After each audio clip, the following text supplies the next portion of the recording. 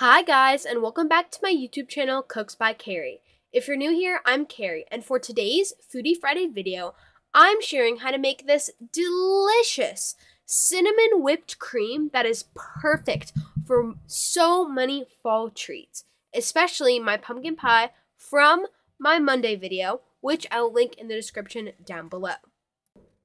Whipped cream is seriously such an easy dessert, and it is so perfect for fruit and, like I mentioned, so many other things. I've already made a traditional vanilla bean whipped cream video, but this one's going to be a cinnamon one. The only ingredients required are going to be a cup of cream, 2 tablespoons of sugar, and 1 teaspoon of cinnamon. And I know that this sounds like a lot of cinnamon because it is such a strong flavor, but believe me, since this is the primary flavor, the 1 teaspoon is perfect. It's not too overpowering, but you definitely can taste it.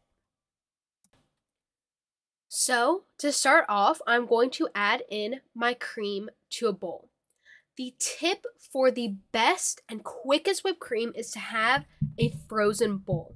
So, even though it doesn't really look like it, I did freeze my bowl for about maybe 20 minutes before I made the recipe, but you can do it for just 10 or overnight or whatever you want to do, but 10 minutes is sufficient enough.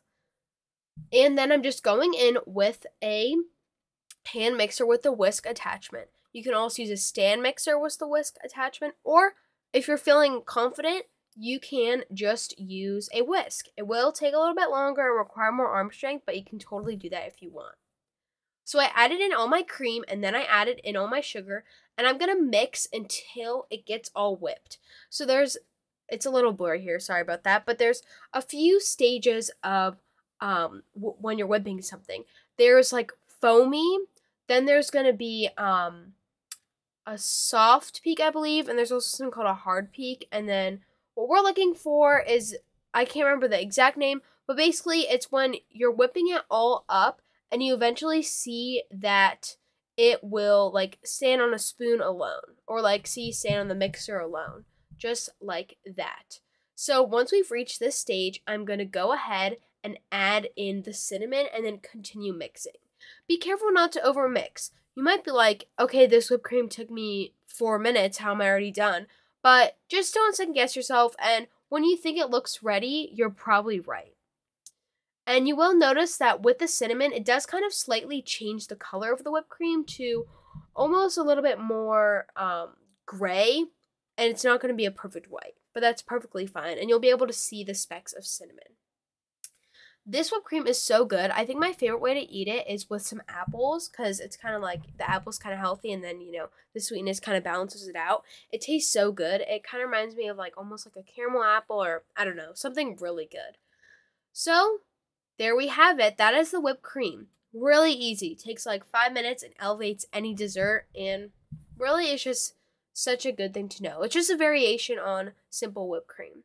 Also, there's no exact recipe for this. Many whipped cream recipes are the same, and this one I kind of just came up with, and it's kind of similar to things online, though. And now I'm going to show it being added on to the pie that I made in my Monday video. It's such a good topper, and it kind of looks a little ugly the way I put it, I know. I was trying to, there's a picture in the Dessert Person Cookbook of like a glob of whipped cream, and so I was trying to do the same thing here, but it didn't work out as well as me. But you can put it in a piping bag or make it really pretty, or if you just want to scoop, you can just make a scoop.